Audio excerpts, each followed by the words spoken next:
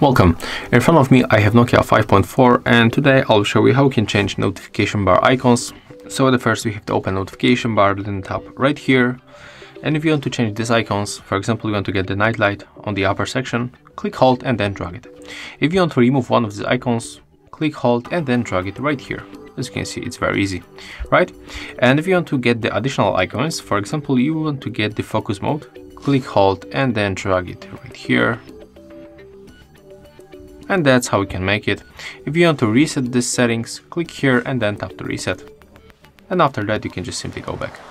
Thank you guys for watching, leave thumbs ups, comments and subscribe to our channel.